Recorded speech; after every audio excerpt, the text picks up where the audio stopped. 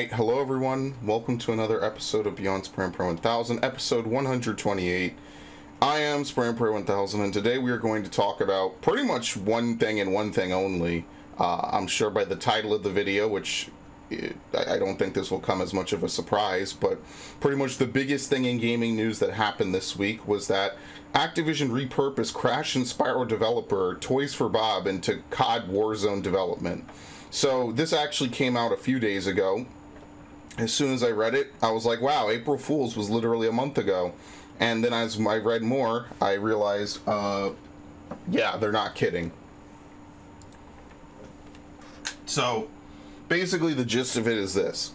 Toys for Bob more or less spent the last 3 or 4 years creating the the Crash Bandicoot remake, the Insane Trilogy, Crash Team Racing, Spyro Reignited Trilogy, and I think lastly Crash 4 It's About Time, which was very well received. A lot of people touting it was just as good as the original games. It sold reasonably well, it sold very well, and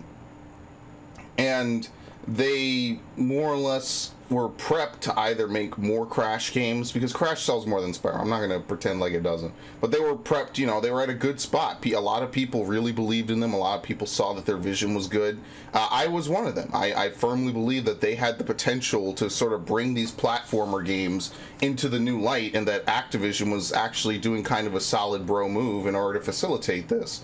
And unfortunately, it just seems like that will not come to fruition. Now, they did say that they will continue to support Crash Bandicoot 4, and more recently provide additional development support to Warzone, but I'm going to be real with you, I've heard this same discussion before. I mean, I don't know how many times we have to run the fucking gauntlet of company gets moved by publisher to work on other soulless game that they had nothing to do with originally, and then their company just doesn't go anywhere, and then they either get disbanded or merged into something greater. I don't know how many times you have to watch this happen before you finally maybe get the fucking message. EA has done this so many fucking times over the years. Square doesn't really dissolve people. They just kind of shit out their stuff and just throw them to the wolves. And now Activision has done this. I believe this is their second time. I think they did something to the Tony Hawk devs off the top of my head that I can't remember, and they kind of shelved their project. I think it was Neversoft, right? Like, did Neversoft make Tony Hawk? I think they did. I think they made either Tony Hawk or Guitar Hero, or both. But they basically put them into the ringer. And I believe now they just provide support for Call of Duty. I might be wrong about that. I haven't looked into that. But off the top of my head, I could tell you that that's what EA... This is like a textbook EA move. And as far as you know on this podcast, I have been very staunchly anti-EA, because basically most of the things that EA does are either to kneecap their smaller games, or to really just kind of fuck over their big games, which makes no sense. And I just don't understand it for the life of me.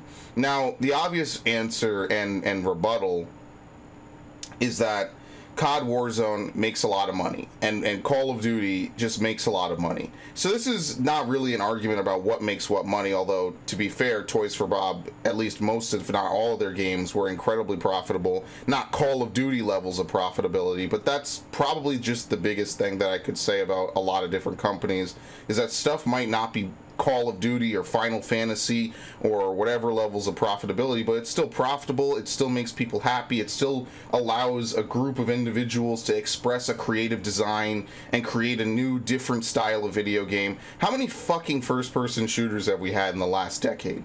You know, how many of them have directly basically become Call of Duty clones? Right? I think a lot of people will probably forget when Battlefield was literally trying not to be a Call of Duty clone in every way, and then eventually ended up just becoming a Call of Duty clone.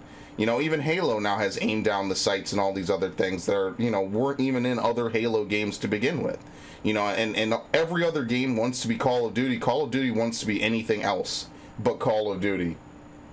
And I just find it crazy that after all these years, they still feel like they need to pump more resources into Call of Duty, when it literally is the top-selling game on almost every platform it comes out on year after year after year. It is a massive pit of money and subscriptions and now microtransactions where you can buy like, you know, weird like gun colorings and shit. And in fairness, they do add free content to the game. You know, they never, I can't remember the last time they had a Call of Duty map pack or anything like that, but, and they never did online pass, but, and Warzone is also free. But on the flip side of that, you know, there is, like, how much money could they possibly fucking make off this game? And I mean, obviously the capitalist answer is that enough. There's never enough. The sky's the fucking limit. But unfortunately, what that means for other smaller projects is the same shit that I always talk about. Square Enix doing this to Deus Ex and Hitman, EA doing this to Mirror's Edge and Dead Space and Sims and all these other games under their umbrella. Ubisoft just kind of throwing a couple of projects to the fucking wolves, although they're kind of the least egregious offenders of this, because they at least acknowledge people want to splinter cell, and there is a Prince of Persia remake coming out, as unnecessary as I think it is, but whatever. And Beyond Good and Evil is still supposedly slated to come out some fucking year. Like, forget Skull and Bones. I honestly, if Beyond Good and Evil 2 gets canceled, then I'll kind of say that they're on the same level, but I don't particularly think that they're going to. But we could say that about any of those E3 games that got canceled after a couple of years or whatever. And at this point, I'm just sick of it. It's just tiring. It's not even really, I don't even feel like I get mad about it. I just get annoyed and I just see wasted potential, and it just makes me sad. It's like you have this company that flat out brought so much life. They probably gave us the best versions of the Spyro games and the Crash games. You know, usually with a remake, something gets lost in translation. You know, one of the biggest examples I could give you is Resident Evil 3's remake, which was just almost, in some ways, a step down from the 20-year-old game it's based off of. But at the minimum, right, it was 2000. It was either 2000 or 99 when that game came out. So it's like 20, 21 years between them. And in a lot of ways, I think it's inferior, which is, you know, it says a lot when a game in 2020, you know, has potentially less content or less diverse elements in it than a game that came out in 2020. And, you know, when that might just be a really, really bad example of a remake. It certainly takes a lot to change up the formula that much and have it still come out being kind of negative. But at the least, I would say, like, when you get the Toys for Bob remakes, they definitely had a lot of the spirit, a lot of the fun. You know, they proved they could make challenging Crash games, Crash 4 probably being one of the most difficult Crash games out there. And I was really interested to know what their next project was. Now, we'll see if what Activision is saying is true. But I'm not going to trust the fucking publisher about anything anymore. I mean, how many times does EA promise up, down, left, right, and center they're not abandoning stuff and they're going to release the best product possible, and the game comes out and it's a buggy fucking mess, and they're basically counting the days down before they could shelve the fucking product, or I'm sorry, shelve the IP and shelve the fucking servers and repurpose them into other stuff. Like how many times do you have to play a game and then Square Enix, you know, fucking Tabata comes on 15 and says, oh, well, we're going to keep it on track, it'll be fine, don't worry about it, and the game comes out and like the first half is okay, and you can clearly tell where the development shifted into a completely different game that they just stapled onto the back of what they already had. You know, how many times does that need to fucking happen before you get the fucking message? And I think the message is simple. These companies are shitheads. They don't like creative projects anymore, and they just want to pump out a bunch of bullshit. And a lot of people will say, well, that's what it's always been like. No, I would argue that's not what it was always like, because, and I know the people that make this argument, most of you, all of you are almost older than me, will remember a time when they would release games, you know, companies would take basically indie developers and say, you're making a game for us now, and we're gonna release it. Naughty Dog was a bunch of indie developers before Crash Bandicoot took off. You know, Naughty Dog was a small fucking company. They were indie sized. They hadn't really, that was their big breakout product. And I mean, to say the least, from there, they have grown and grown and grown, released at least 4 or 5 different franchises, and all of it has been a smash hit. All of it's been a smash success. And I think that, you know, to say that companies like that just cannot ever flourish again, we're just going to get the same fucking games year after year after year, because that's what it's going to whittle down to. You know, when you have Deus Ex getting shelved, and Prince of Persia, and Splinter Cell, and Dead Space, and Crash, and Spyro, and Sly Cooper, and all these other platformers getting shelved, you have puzzle and stealth games going the way of the dinosaurs. You know, that's what it really kind of more or less boils down to, is you're going to have your industry titans, and then they're going to sell well eternally because of brand recognition, and everyone else could go suck a dick. And I think that that's the entirely wrong way to go about it. I think that that's just going to decrease the amount of creativity and the amount of diversity in video gaming, period. You're going to have eras where all these games were good, and that's part of the reason why Toys for Bob existed in the fucking first place, is because Activision held the Crash license, and they wanted to probably make a remake, they wanted to revive it, and these guys went completely above and beyond to make this game, to make multiple games, you know. And with the Crash remake came the idea that, well, maybe they'll bring back the other PlayStation era mascot, and then that happened, and then they had Crash Team Racing, and then they had a whole bunch of other stuff.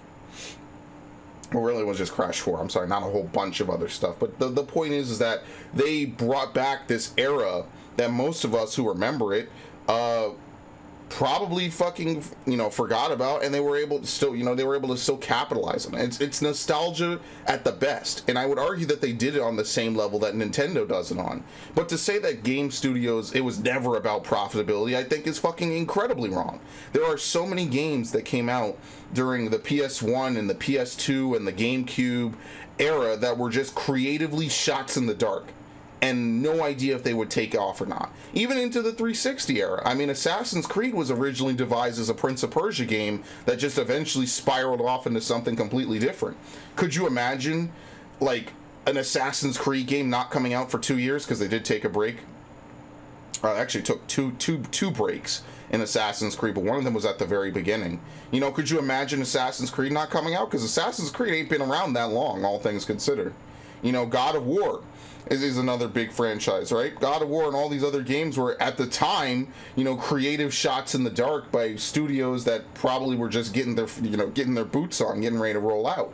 And to say that we can't have that anymore, we can't have either new IPs take off, you know, other IPs establish themselves, and we just throw them to the fucking wolves and then just, like, perpetually put them on sale, never make anything new.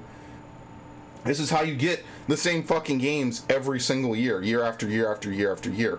I think that that's just going to eventually lead to stagnation if we don't actually break it. I mean, obviously there's nothing stopping companies from eventually not doing it, but there's nothing stopping them from not doing that, as weird as of a sentence as that is. And I think it's very sad when you have people who clearly can do it and can do it well, and the only thing that they ever get is to be thrown into the next soulless machine. So at EA, it's Battlefield, right? Like, you either work on helping them with with what's the fucking engine that sucks dick? Frostbite, I think 3.0 at this point, which they kind of forced everyone to use, which was, again, something that was just a massive disaster. You kind of either force them into that. At Activision, they more or less force you to work on Call of Duty, and specifically Warzone, as additional development support, which basically means you're the bitch boy who pumps out Warzone content. At Square, I believe most of it's Final Fantasy.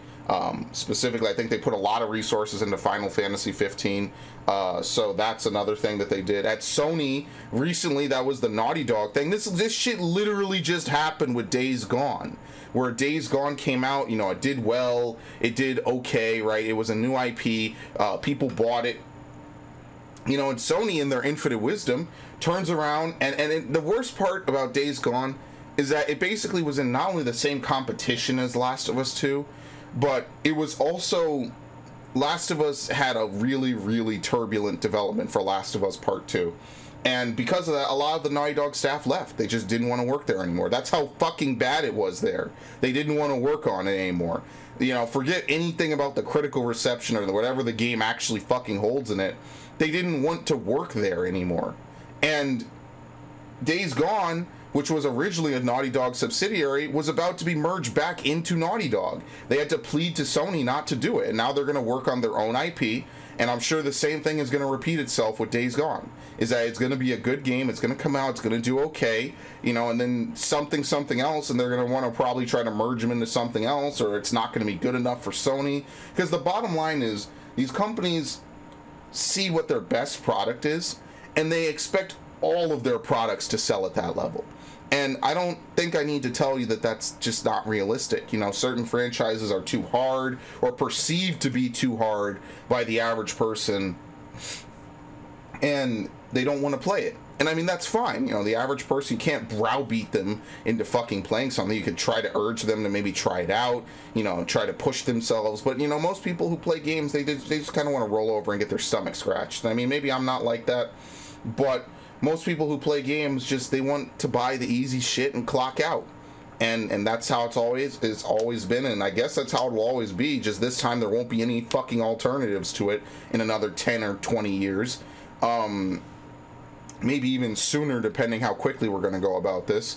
You have, you know, your sports games, you have COD, you have maybe an Assassin's Creed game. You know, Nintendo has their Zelda, Mario, Pokemon, and whatever. They have their own problems keeping IPs dead for like 10 years and doing nothing with it outside of Smash Brothers. And then, yeah, Battlefield maybe once every however often when EA can get their heads out of their fucking asses. And then the rest of it is just kind of a fucking dice roll if the company feels like doing it. And at this point, it's just kind of like, you know, it happened with Deus Ex, where Deus Ex sold really well. You know, Human Revolution sold millions of copies, 2 million copies. And the Hitman games sold a couple million, I believe. And Tomb Raider, I think, sold the best. I think that's just because Tomb Raider is more recognizable than Deus Ex ever was. I think Lara Croft is definitely one of the OG industry mascots, which was another PlayStation 1 IP that's still around. And to her credit, her remakes took off. You know, everyone saw it. Everyone, you know, was familiar with it. And I played the first one. It was okay. I wasn't, like, super sold on it. But, I mean, they did really well.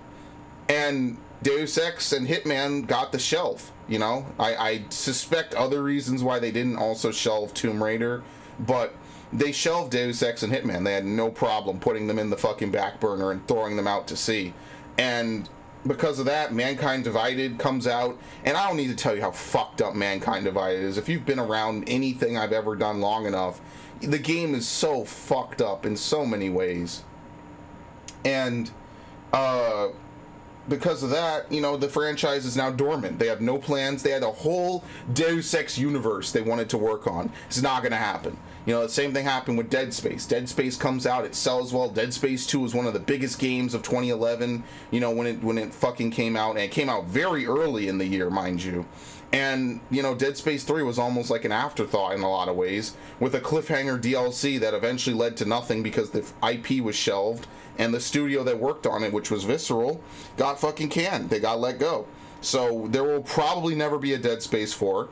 If there is a Dead Space 4, it probably will not be on the same level as the other games in the franchise at all. So I guess Dead Space just has a really shitty ending, and that's it. And if you were expecting more because it was cliffhanger to expect more, you can lick their balls.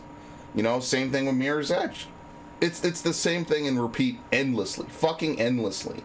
And it's just a creative fucking wormhole. Nothing really comes out of it. So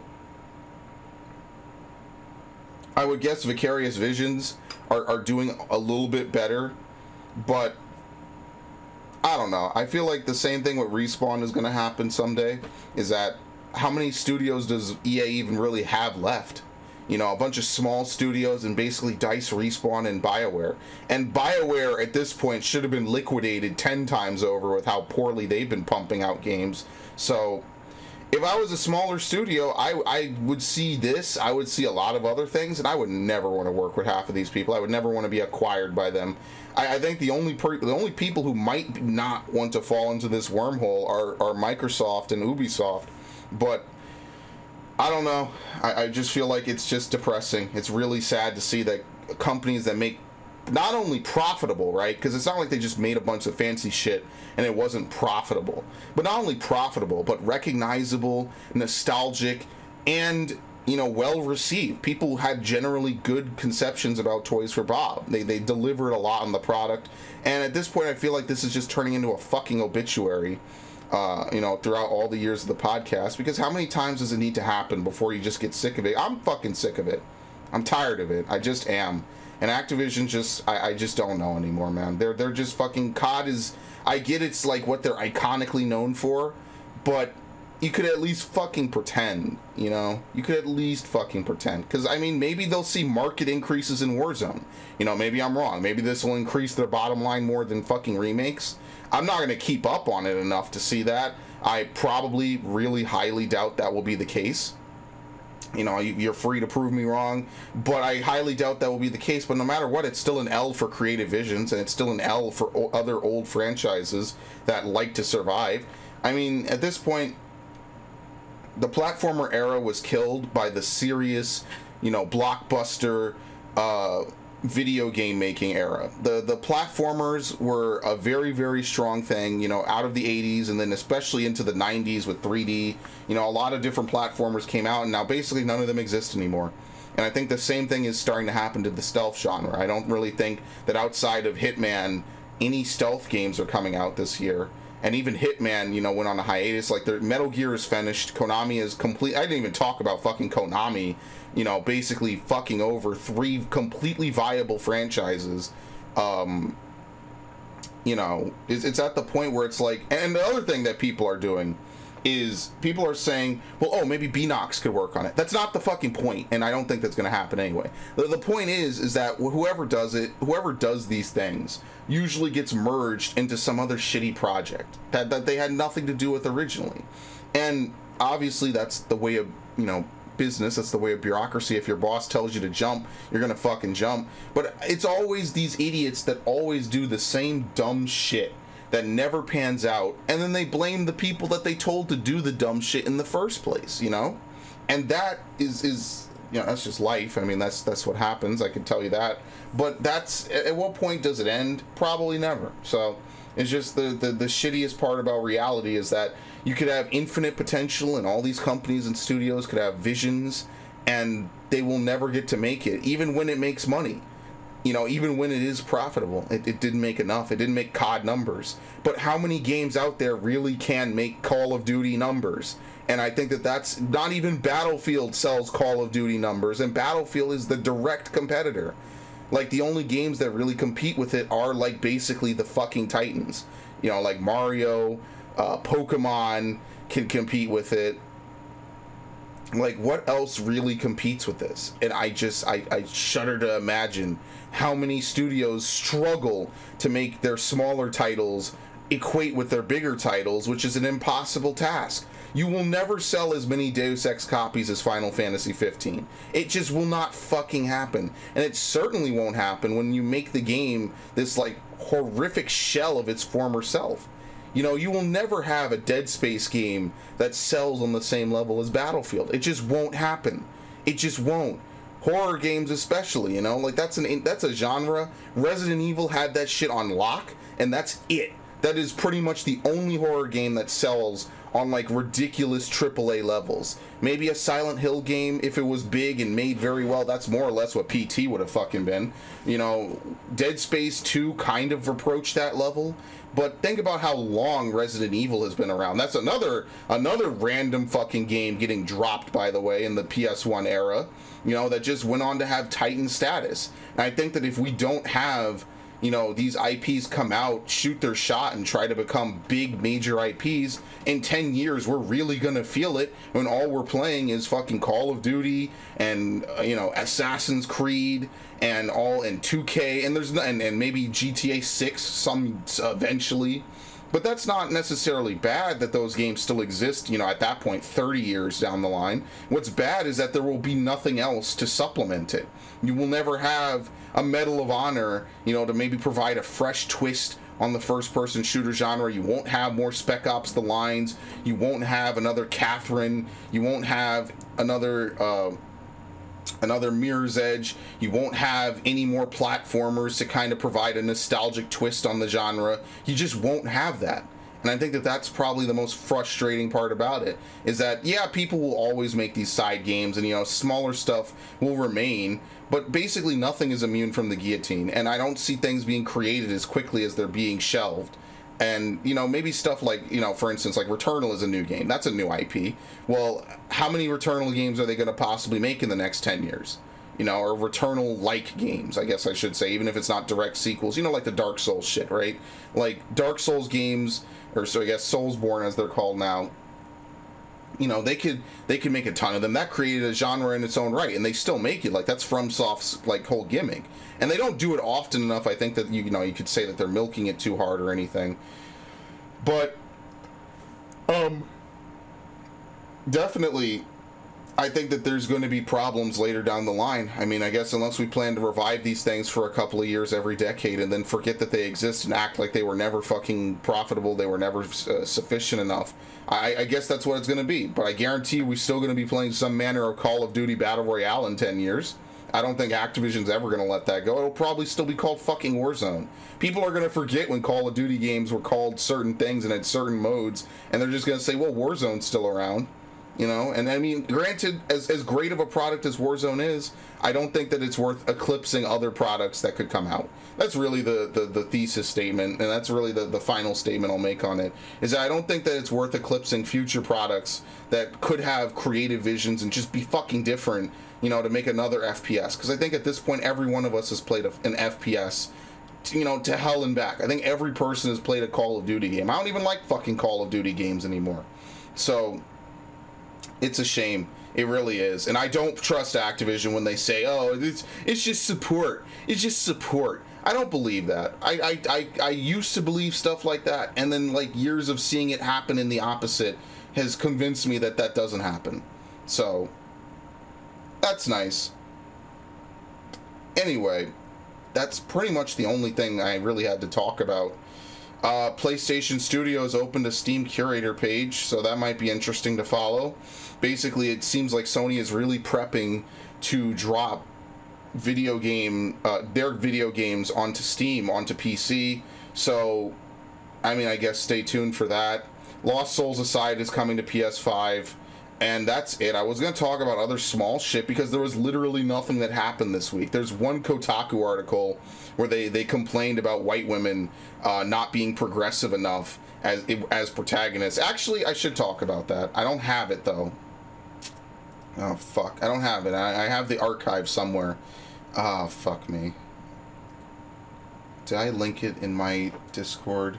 I feel like I did, but we've bumped a lot of shit, and I don't know if I'm gonna find it. Oh, Christ. Let me search archive on my own Discord. Oh, perfect. Man, I love Discord sometimes. Discord is amazing, I swear to you. Because I'm the only one that links archives. Okay, can I, what opera window are you on? There you go. Is this the right window? Yeah, here we go. Sorry, your cis white woman protagonist isn't progressive. Oh, my favorite. You know, the complete, hold on, get my mouse cursor. The completely customizable female protagonist.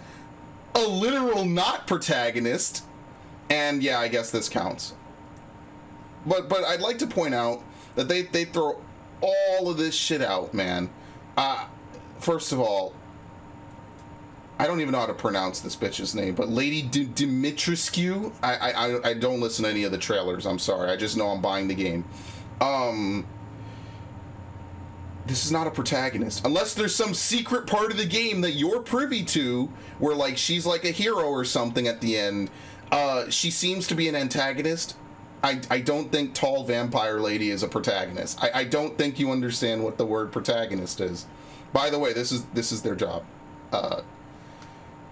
When I look at these games, cis white women are a safe option. They're as much the default. Now you see, this article wouldn't have fucking existed 10 years ago. They would never have said this. They're literally never fucking happy when they do this shit.